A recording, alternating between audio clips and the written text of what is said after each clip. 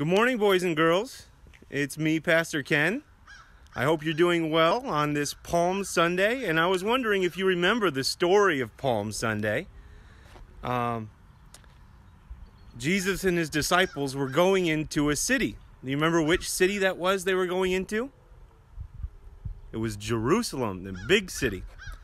And he sent two of his disciples on ahead of him to get him something to ride on. Now, you would think that Jesus would want to ride into town on a big, flashy white stallion or something really majestic like that. But instead, Jesus asked them to go on ahead and get a donkey. Now, I have here with me a donkey, and her name is Betsy. Say hi, Betsy.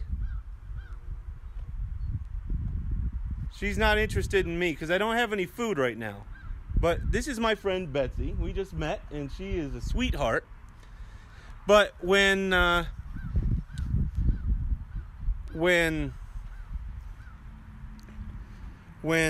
Jesus was sending his friends ahead, he said, "Go ahead and get me this donkey."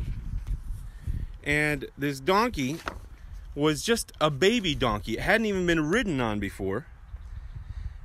And it's kind of silly to ride in on a baby donkey into Jerusalem, but that's what happened. Jesus and his friends made his way down the hill into town, and what happened? People came out of nowhere, and they saw him coming, and they took off their coats, and they laid them on the ground in front of him. And some of them who didn't have coats to put down, they went and cut palm branches and waved them around and laid them on the ground in front of him and the donkey. And then what did all these people in the crowd start doing? They started singing and shouting. What were they singing and shouting? Do you remember? They were shouting, "Hosanna."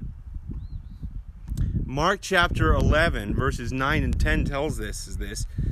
Those who went ahead and those who followed shouted, "Hosanna! Blessed is he who comes in the name of the Lord. Blessed is the coming kingdom of our father David. Hosanna in the highest." Now, what does Hosanna mean? I never knew when I was growing up. I thought it meant like hallelujah, which means praise the Lord or something like that. But Hosanna actually means save, or please save us. So that must have been a fun day, right?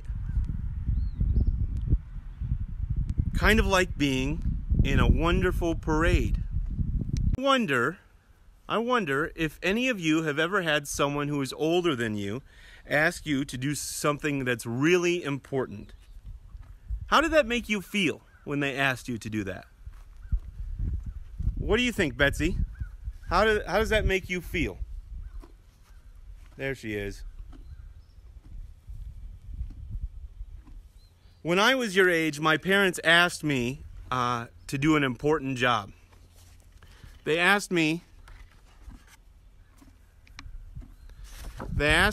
to be in charge. And I was the youngest kid. So when my parents would go off on a date or something, they would say to us kids as they were leaving, they said, "Be good, don't burn the house down, and listen to your little brother because he's in charge."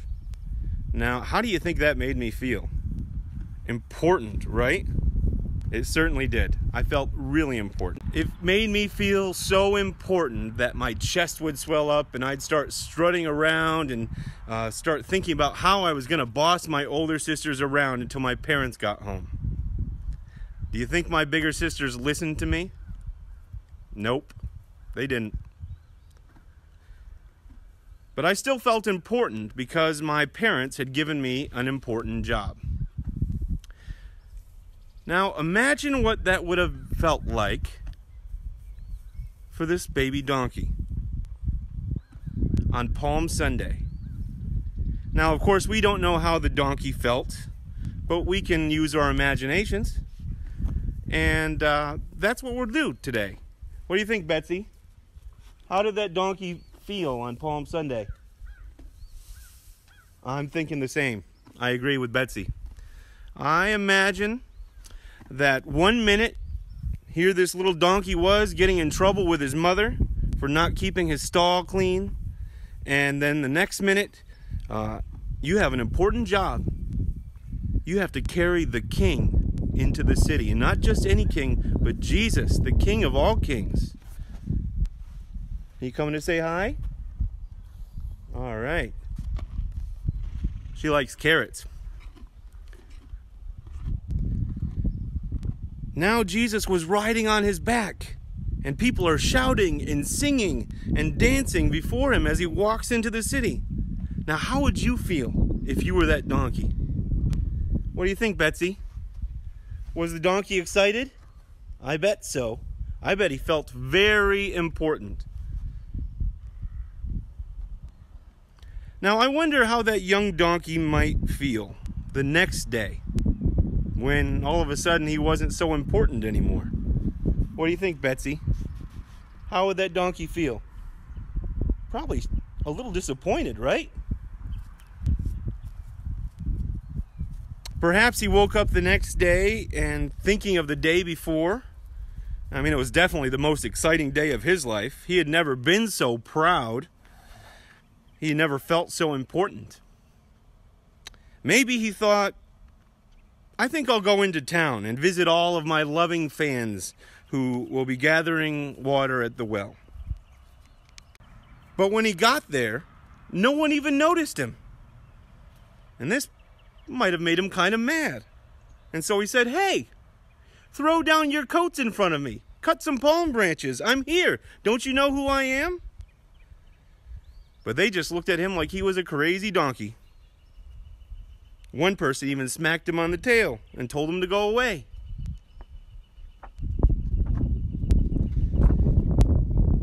Ugh, I imagine him thinking, foolish humans, forget them. I'll go down into the market where all the good people are, and they will remember me. But no one recognized him there either. Now his feelings are hurt, and I imagine him thinking, hey, where are the palm branches? You had them yesterday. And the poor little donkey was confused, and he went home to his mother. She always knew what to say to make him feel better, right? Now I imagine his mother saying, oh, come here, little donkey. And she snuggled him up close to her, and she said, poor little donkey, don't you know that you're just an ordinary donkey? What was so special about you yesterday was Jesus. And how wonderful it is that an ordinary donkey like you got to be part of his great big day. Now that's just a made-up story, right? But I think it's got a good lesson for us. By ourselves, we are not that special. We're just ordinary boys and girls, ordinary people. But when we serve Jesus like this ordinary donkey, like an ordinary donkey like Betsy, then we get to be part of something special. We feel good because we're doing something big and important. We're working with Jesus to save people. So, why don't we pray? Dear Jesus, we thank you for Palm Sunday. What an exciting day that must have been. With the palm branches and the singing Hosanna and the parade and Jesus riding into Jerusalem on a donkey. We're thankful that you like to use all kinds of people to do your work, even boys and girls and young donkeys. Thank you for our new friend Betsy. Help us to serve you in any way we can and to give you all the credit for it. Hosanna, Hosanna, King Jesus. Amen.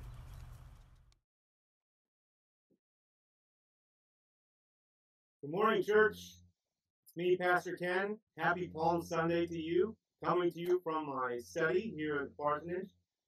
I hope you're having a great Palm Sunday. I couldn't find any palm fronds today, so I had to settle with Douglas fir. So, Hosanna.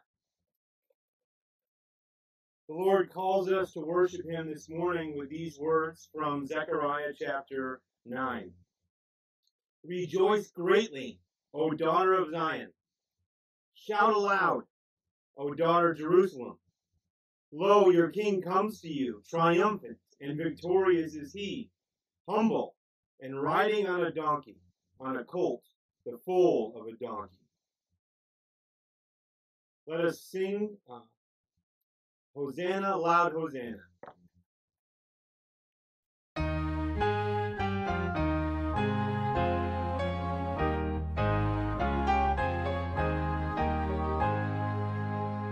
Hosanna, loud Hosanna, the little children sang, through pillared court and temple, the lovely anthem rang.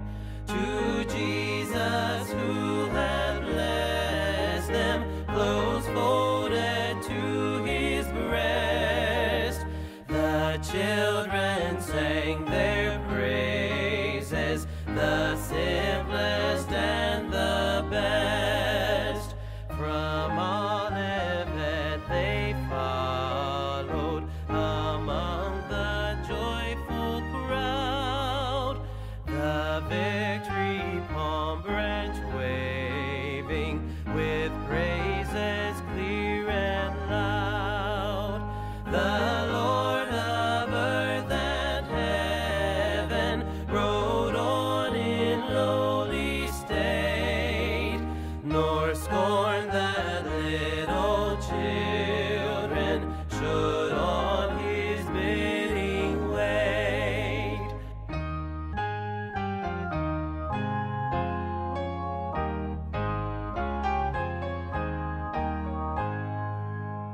Hosanna in the highest, that ancient song we sing, for Christ is our Redeemer, the Lord of heaven our King. Oh, may we ever praise him with heart and life and voice, and in his blissful presence eternally rejoice, and in his blissful presence eternally rejoice.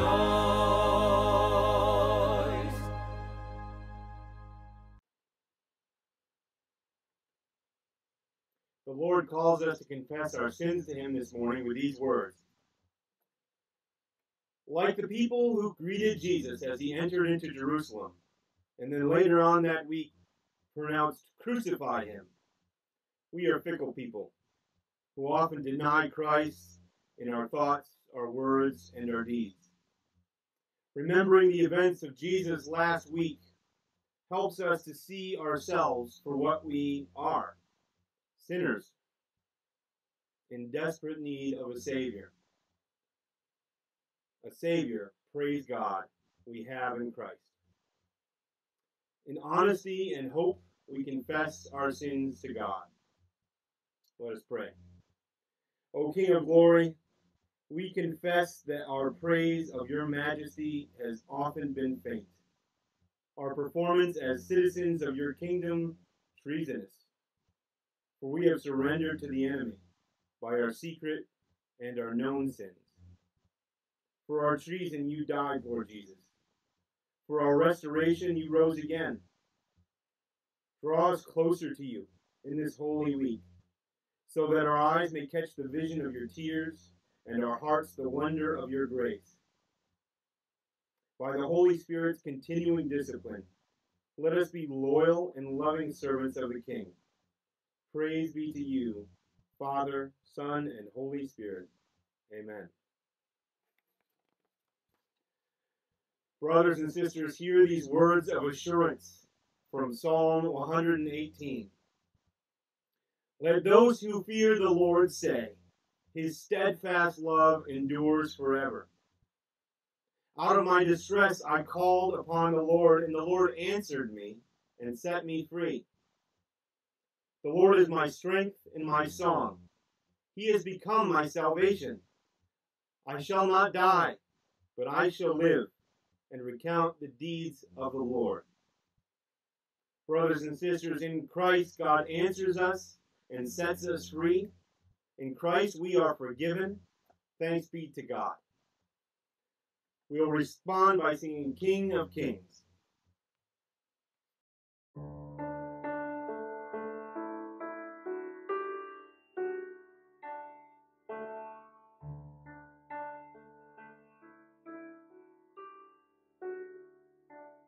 In the darkness, we were waiting, without hope, without light, till from heaven you came running. There was mercy in your eyes, to fulfill the law and prophets. To a virgin came the word, from a throne of endless glory, to a cradle in the dirt.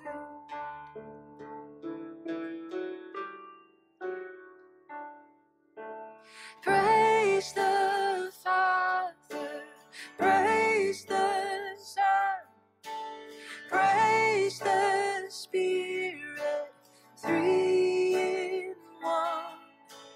God of glory, majesty, praise forever to the King of Kings.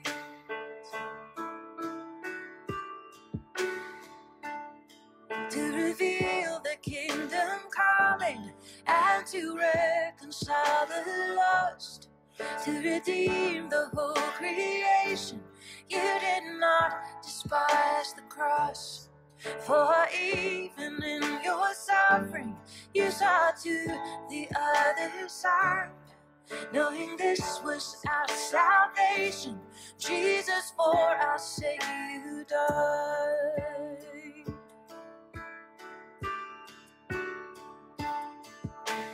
Praise the Father, praise the Son, praise the Spirit, three in one. God of glory, majesty, praise forever to the King of Kings.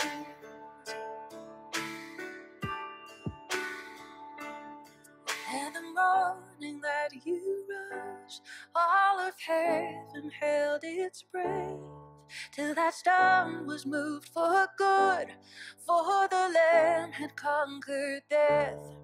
And the dead rose from their tombs, and the angels stood in awe, for the souls of all who'd come to the Father are restored. And the church of Christ was born. Then the Spirit lit the flame. Now this gospel truth of old shall not kneel, shall not faint. By His blood and in His name, in His freedom I am free. For the love of Jesus Christ, who has resurrected me. Oh, praise the Father, praise the Son, praise the Spirit, three in one. God of glory, majesty, praise forever to the King of Kings. Praise forever to the King of Kings.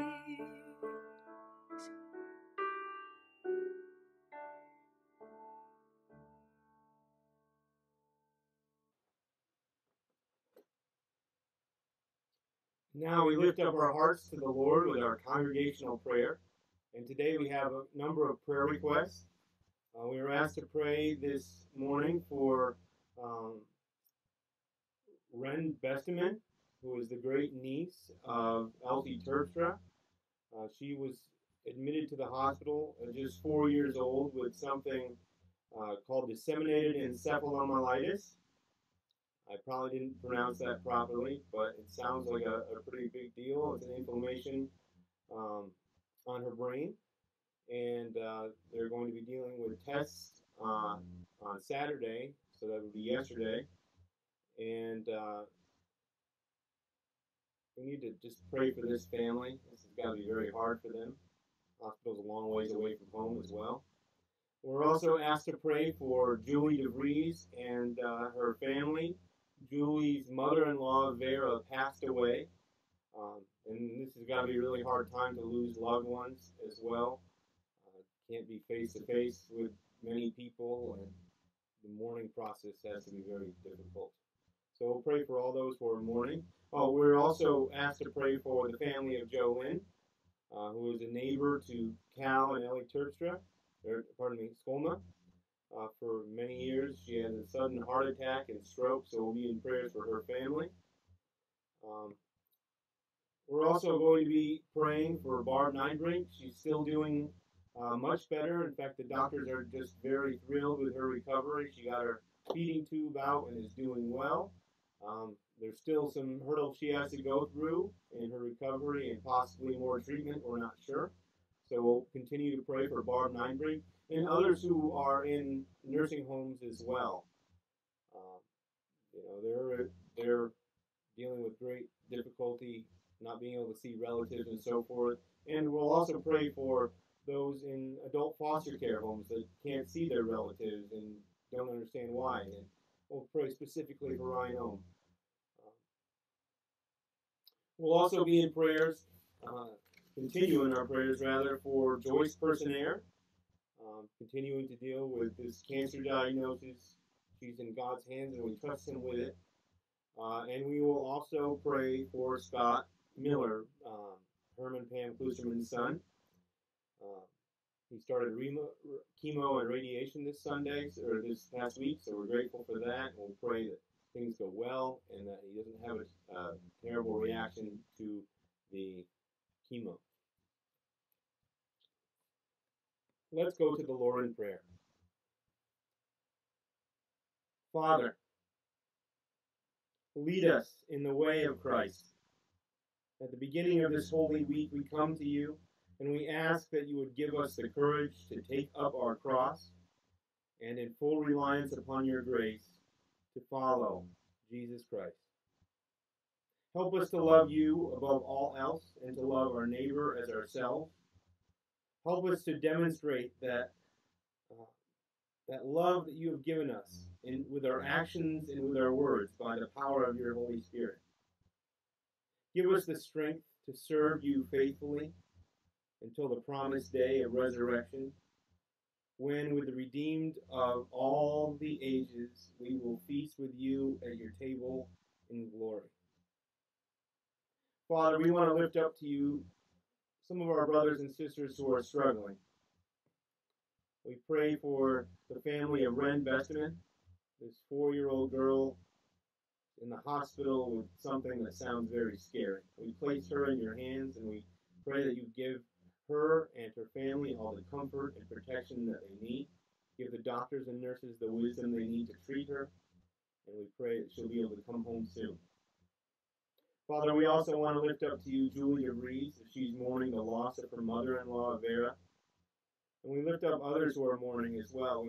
We think of the family of Joe Lynn and how difficult this must be to those who are mourning the loss of loved ones and yet cannot go through all of the things that we would normally do, things that bring peace and closure. We pray that you give them an extra dose of the peace that only you can provide. Comfort them and wipe away their tears. Find ways, Lord, you can do these things to give them joy even in the midst of their sorrow.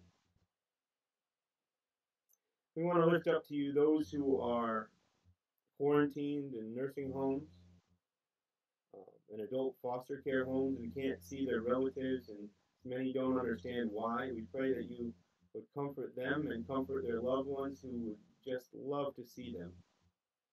We think of Ryan Ohm and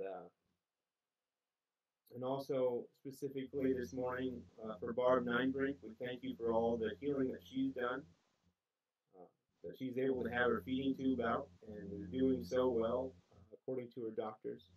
We pray that you give her more increasing patience as she seeks to recover. And we pray that any future treatment that she has, that she wouldn't need any more future treatment. We want to lift up to you Scott Miller, and we thank you for him being able to start chemotherapy and radiation this week. We pray for him and his family, that you give them strength to face each day and the challenges that come.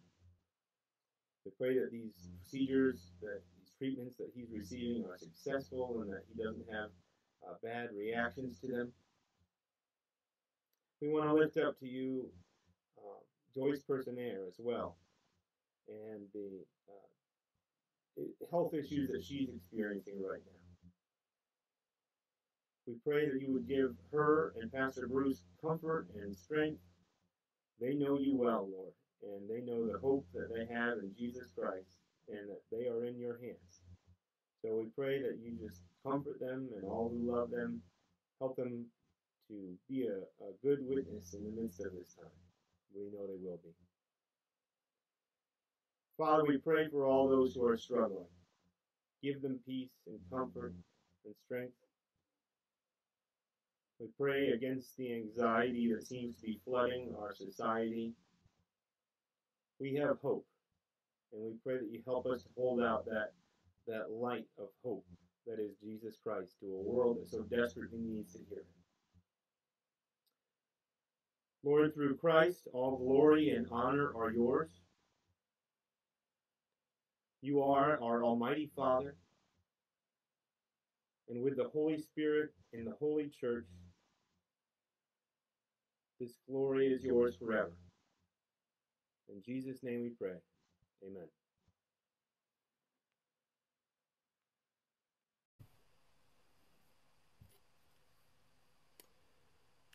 Well, if you are just joining us, we now turn to God's Word. And if you're just joining us, we've been going through this series called I Am, Jesus in His Own Words from the Gospel of John. And we've been looking at some big claims that Jesus makes, in which he always begins with the two words, I am. And today we're going to be in John chapter 15, verses 1 through 17. And I'm reading to you this morning from the English Standard Version. John chapter 15, verses 1 through 17. I am the true vine, and my Father is the vine dresser. Every branch in me that does not bear fruit, he takes away. And every branch that does bear fruit, he prunes, that it may bear more fruit. Already you are clean because of the word I have spoken to you. Abide in me, and I in you. As the branch cannot bear fruit by itself unless it abides in the vine. Neither can you unless you abide in me. I am the vine, and you are the branches. Whoever abides in me, and I in him, he it is that bears much fruit. For apart from me, you can do nothing. If anyone does not abide in me, he is thrown away like a branch and withers. And the branches are gathered and thrown into the fire and burned. If you abide in me, and my words abide in you, ask whatever you wish, and it will be done for you. By this my Father is glorified, that you bear much fruit, and so prove to be my disciples. As the Father has loved me, so have I loved you. Abide in my love. If you keep my commandments, you will abide in my love, just as I have kept my Father's commandments and abide in his love. These things I have spoken to you, that my joy may be in you, and that your joy may be full. This is my commandment, that you love one another as I have loved you. Greater love has no one than this, that someone lay down his life for his friends. You are my friends, if you do what I command you. No longer do I call you servants, for the servant does not know what his master is doing. but I have called you friends. For the servant does not know what his master is doing, but I have called you friends. For all that I have heard from my Father, I have made known to you. You did not choose me, but I chose you and appointed you, that you should go and bear fruit, and that your fruit should abide, so that whatever you ask the Father in my name, he may give to you. These things I command you, so that you will love one another. May the Lord bless the reading of his holy word this morning. Now, Jesus' big claim in this passage is that he is the true vine, which implies that there are other vines which are false. And to be able to grasp what Jesus is saying here, we have to ask that important question: what's the deal with the true vine? Now, there are a number of different options for the answer to this question, and you may hear sermons or read commentaries that will tell you different things. There's really two options, and I think they're both true. The first one is that Jesus is using here a general metaphor. In other words, he's saying that there are lots of different vines in the world that people try to graft themselves onto to be able to find life and sustenance and power to live good lives and so forth. And if that's what Jesus is saying here, he's saying that he is the true vine, and all of those other vines are false, and they won't bring life or fruit or satisfaction. I think that's very true. I think also there's a more general biblical idea of what Jesus is saying here that I'll call a biblical metaphor. You see, all throughout the Bible, we see the metaphor of the vine. In the Old Testament in particular, we see vine being a description of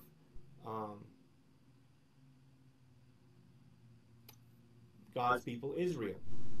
And in fact, in Jeremiah chapter 2, verse 21, we sort of have an indictment of God's people and how they haven't done what they were supposed to do. And it says this: "Yet I planted you a choice vine, wholly of pure seed. How then have you turned degenerate and become a wild vine?" In other words, God planted these people Israel into the promised land, and they were supposed to be fruitful and everything, but they didn't. They went wild and no good. Isaiah chapter 5, verses 1 through 7 expands upon this idea.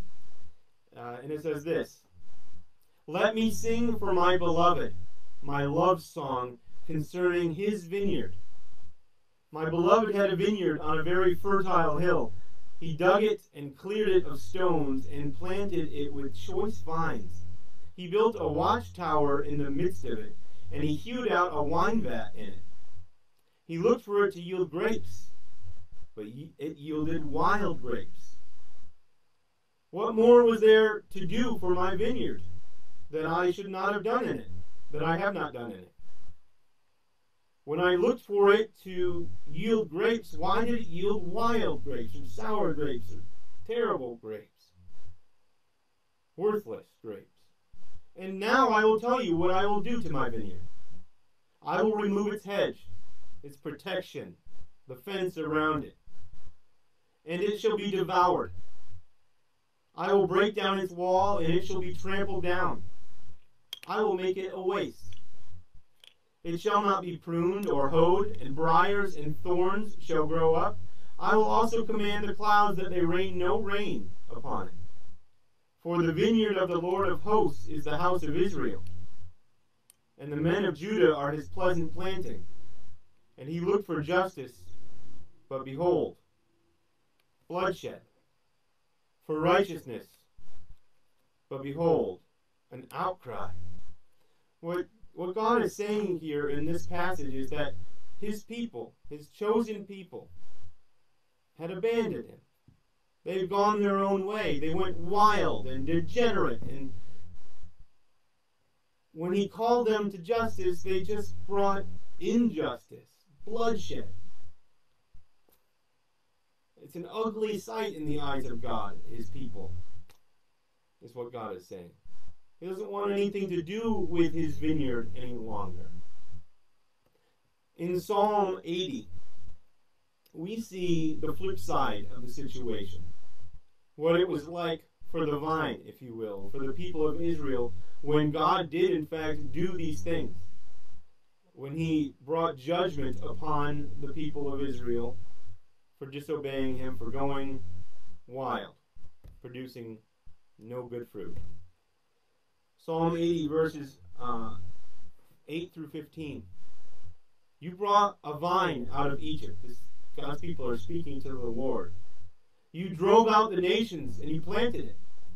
You cleared the ground for it. It took deep root and filled the land. The mountains were covered with its shade, the mighty cedars with its branches.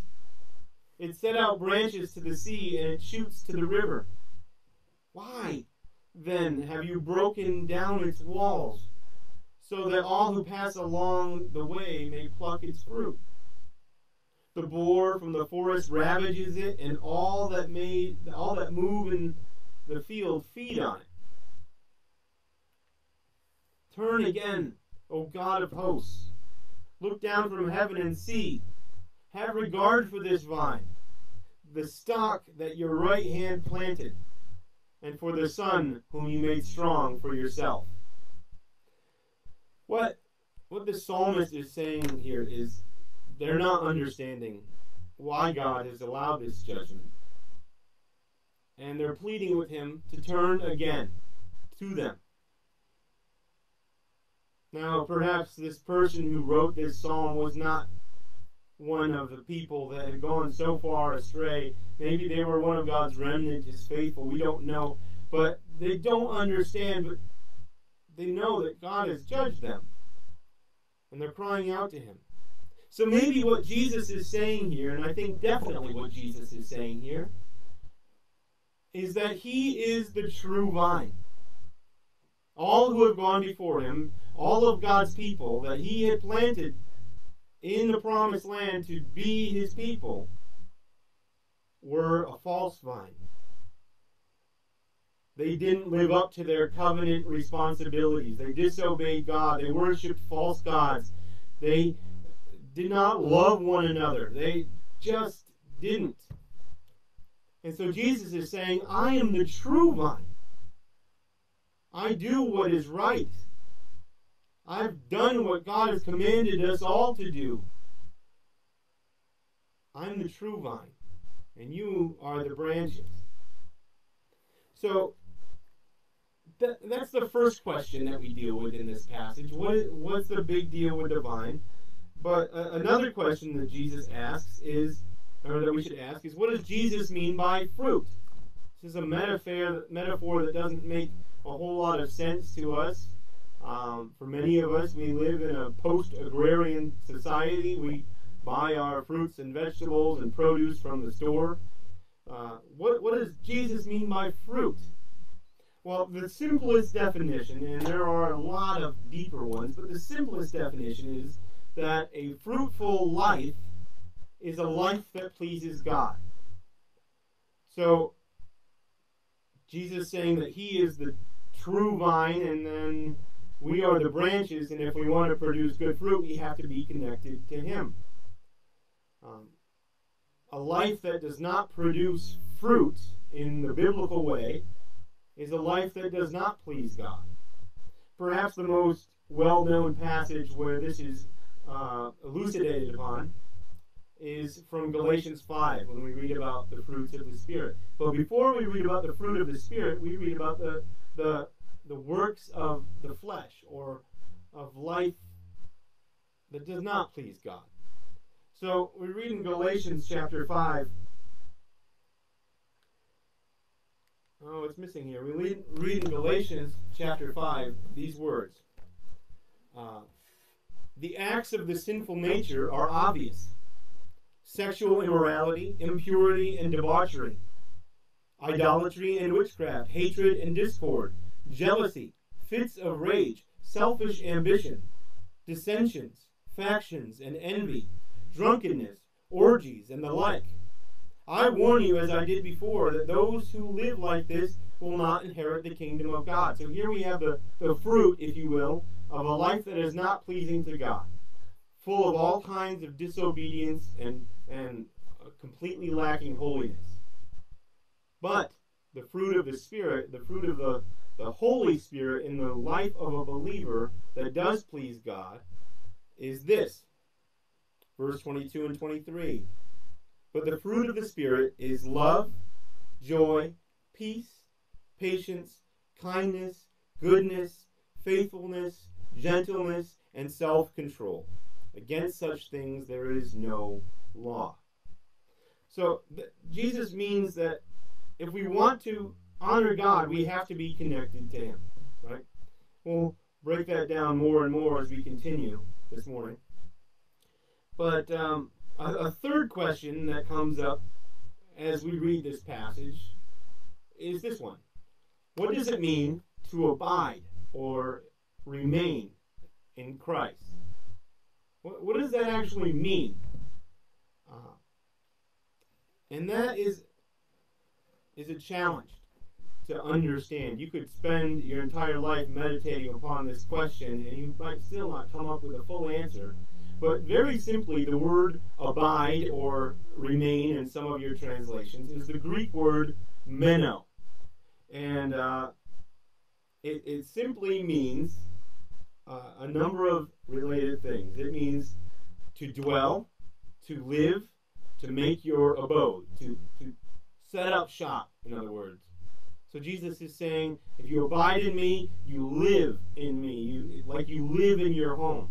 Every other place that this word meno is used is always saying that in the Bible that this person lived here and lived there and they stayed here. Jesus is saying, if you want to produce a fruit that is pleasing to God, a life that is pleasing to God, you have to dwell in me. So, in other words, we could say that we need to continually, completely depend on Christ. And this is a daily thing. When I was in college, my legal address was where my parents lived, right? But that was not where I dwelled. I went back there every few weeks to where my parents lived, but where I dwelled was really on campus. So that's where I remained on a daily basis. I woke up there, I went to sleep there. And that's what Jesus is saying here. This is a continual thing. Or if to bring some of today's vernacular into it, Jesus is saying that we need to shelter in place. In other words, we need to find shelter and refuge and complete dependence upon Christ and Christ alone. This is where we need to dwell. Now, if Jesus is the true vine, and all other vines are false and will only bring us death and destruction, then what does this mean for us? If we are willing to agree with that statement that Jesus is the true vine, what does that mean for us? What are the implications? Well, there are a number of them. Our first implication that Jesus gives us in this passage is from John chapter 15, verses 4 and 5, in which Jesus says, "Abide in me, and I in you. As the branch cannot bear fruit by itself, unless it abides in the vine, neither can you, unless you abide in me," Jesus says. "I am the vine, and you are the branches. Whoever abides in me, and I in him, he it is that bears much fruit, for apart from me, you can do nothing." The implication that Jesus is laying out here for us is that apart from the true vine, we can do nothing good. Oh, sure, we can produce fruit, but that fruit is not good fruit. It's sour grapes. It's worthless fruit, not worthy of being used. We need to be connected to the vine in order to be a conduit from the life that Jesus gives us to a life that honors God with our fruit. This reminds me of one of my earliest memories from my childhood. I was probably, 3 or 4 years old, and I was at my babysitter's house.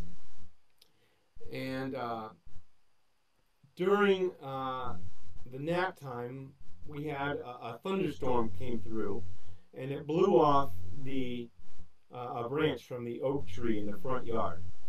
And for some reason, this saddened us children, and we decided we were going to do something about it. So we took this branch that had blown off this tree, and we planted it. We planted it in the sandbox because we had heard that manure was good fertilizer, and we knew that the neighbor's cat had been using our sandbox as a litter box. So we planted this oak tree branch into the sandbox, and we patted down the sand around it, and we gave it water, and we really hoped that the branch would live. It didn't live. The next morning, when we got back to the babysitter's house and our parents dropped us off, the leaves had already withered and began to turn brown. Because apart from the tree, the branch could not live. And that's what Jesus is saying here. Apart from Him, apart from the life that He gives us, we cannot produce anything good. We cannot honor God. We cannot love our neighbors as ourselves. We cannot love the Lord with a true love. We're simply unable to do so. We have to be connected to the source of life and the source of holiness to live a life of holiness that honors and pleases God. Otherwise, all we do is please ourselves. This is the first implication. The second implication comes from verse 6. And Jesus says, "If anyone does not abide in me, he is thrown away like a branch and withers. And the branches are gathered, thrown into the fire, and burned." Now, this is a somber implication that Jesus is telling us. Jesus is telling us that those who are not connected to the vine, those who are not connected to Jesus, will be judged. And that's something we need to take very seriously.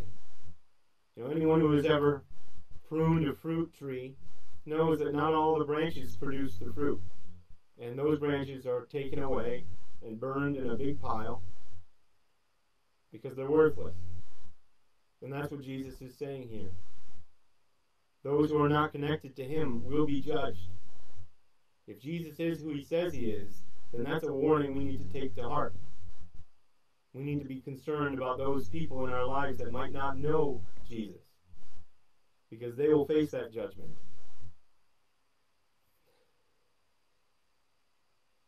The third implication comes from verse 7, in which Jesus says, "If you abide in me, and my words abide in you, ask whatever you wish, and it will be done for you."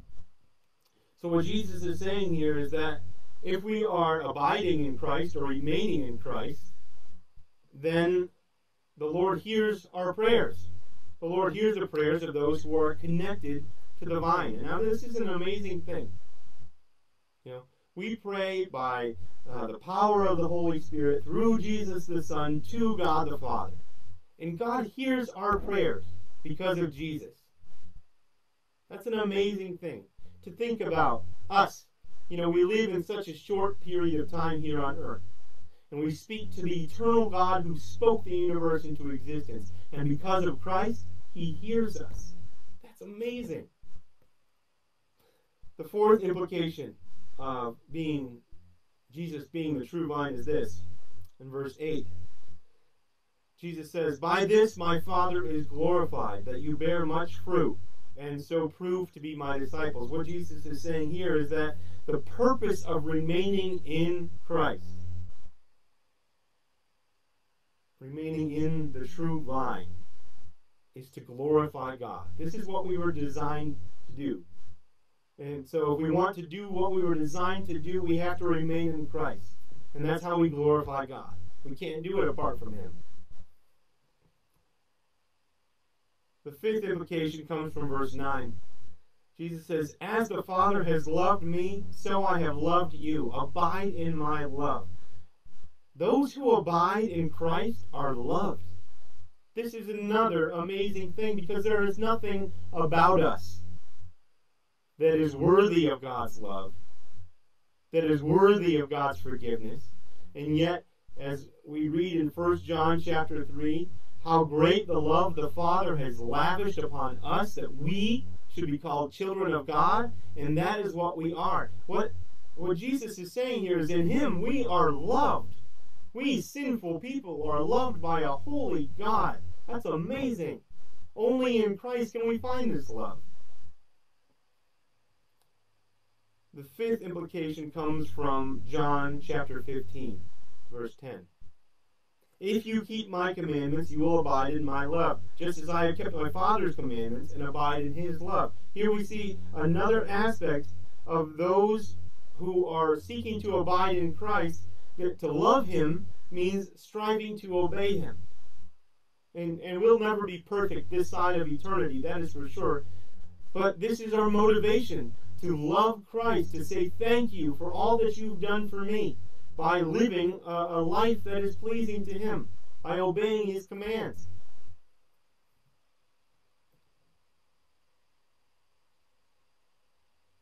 The next implication comes from verse 17.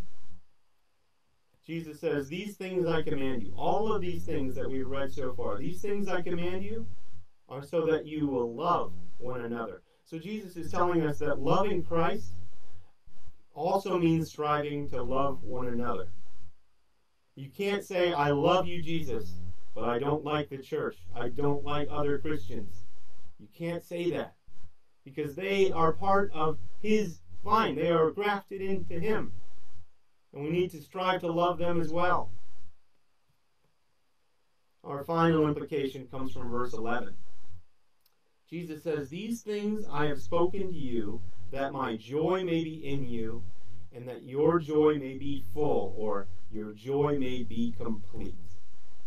I don't know about you, but I want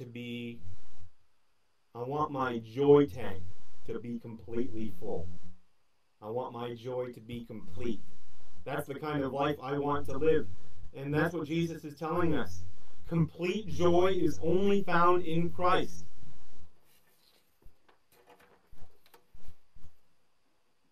All around us, we search for joy in everything. We search for joy in the temptations that the world gives us, the promises that they make. We seek for joy in our relationships with our loved ones and with our friends and family members. We seek joy in whatever our flesh calls us to. And yet, these things may give us a small sense of joy, but a joy that fades, and often fades quickly. Jesus tells us here that complete joy is only found in Him. And this is the good news, that there is a joy available. In a world that's full of sadness and despair, we know that hope is available, that joy is available, and it's found only in Christ. See, here's the thing. God created us good and in His own image and likeness, but our first parents, Adam and Eve, disobeyed God. They thought they could find joy and fulfillment and life and truth elsewhere, and they couldn't. And ever since then, we've been born enemies of God, unable to truly please Him. And there's no way that we can measure up to His perfect standard. And the problem is that God is just, and He has to punish sin, the sin that you and I commit. He can't wrap His arms around sinful people like you and me. He has to punish it. And it doesn't matter what we do. It doesn't matter how many good things we do, how much we give to charity, to the poor, how much we recycle or seek to be positive citizens of this planet Earth. It doesn't matter how many good things we do, because we can never earn His forgiveness. We can never escape His judgment. In fact, we just make it worse every day.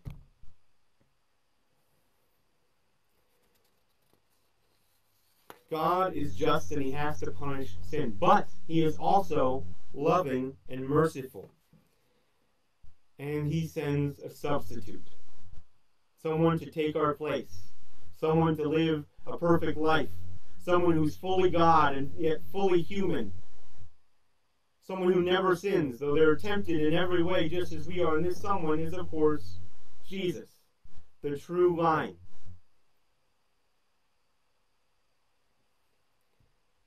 And Jesus proved that He is the true vine by living His perfect life, by dying in our place on the cross, by rising from the grave.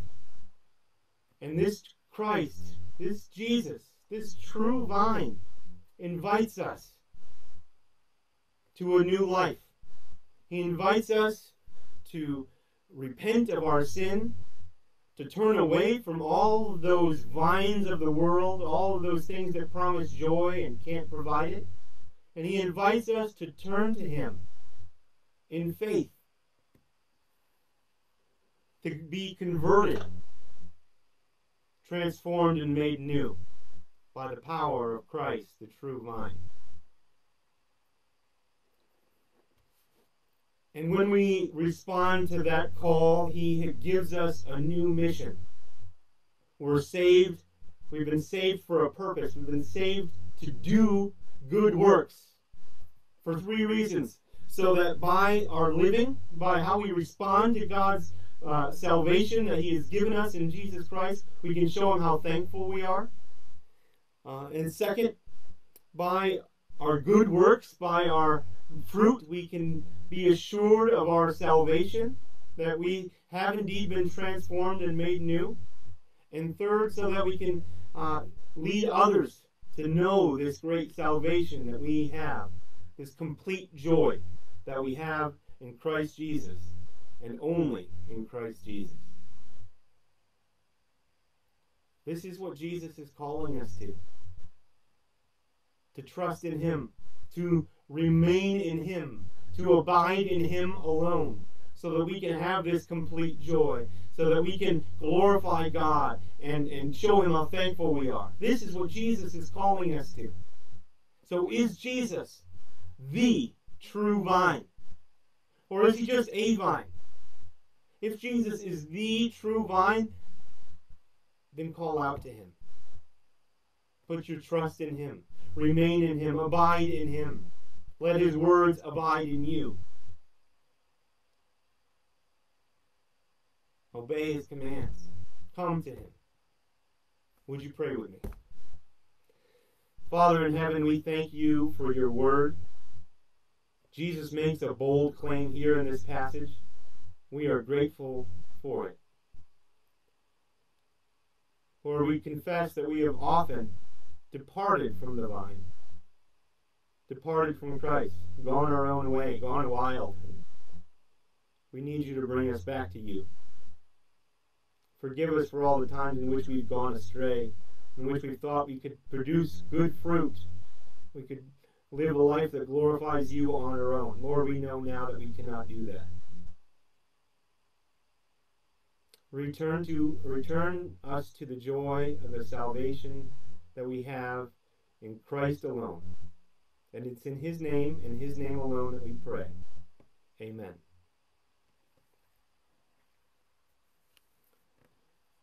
Now we will respond to God by singing, I Need Thee Every Hour.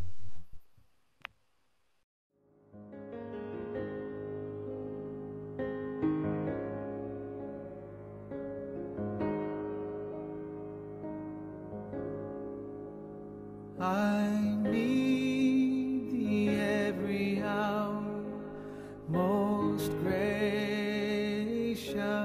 Lord. No tender like thine can peace afford.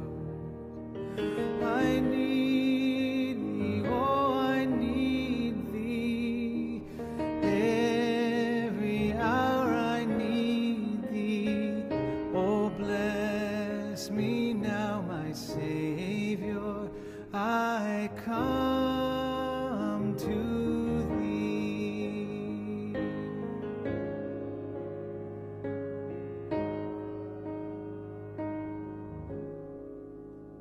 I need thee every hour. Stay thou nearby. Temptations lose their power when thou art nigh. I need thee, oh, I need thee. Every hour I need thee. Oh, bless me now, my Savior. I come to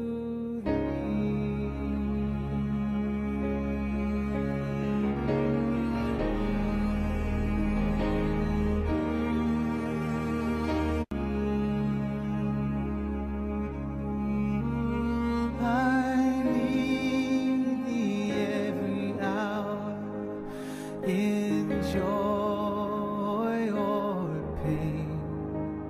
Come quickly and abide, or life is vain. I need thee, oh, I need thee. Every hour I need thee. Oh, bless me now, my Savior. I come to thee. Oh, bless me now, my Savior. I come to thee.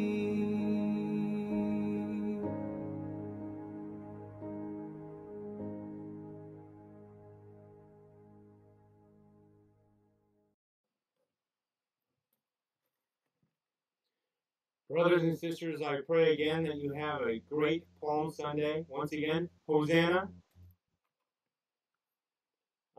Hear these words of blessing as the Lord sends us out into His world, into His vineyard, to remain in the vine.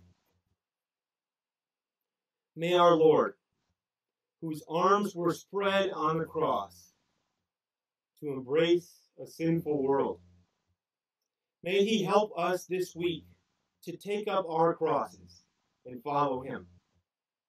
And the peace of God, which transcends all understanding, may it guard your hearts and minds in the knowledge and love of God and of God's Son, Jesus Christ, our Lord, and the blessing of the Holy Spirit remain with you always. Amen.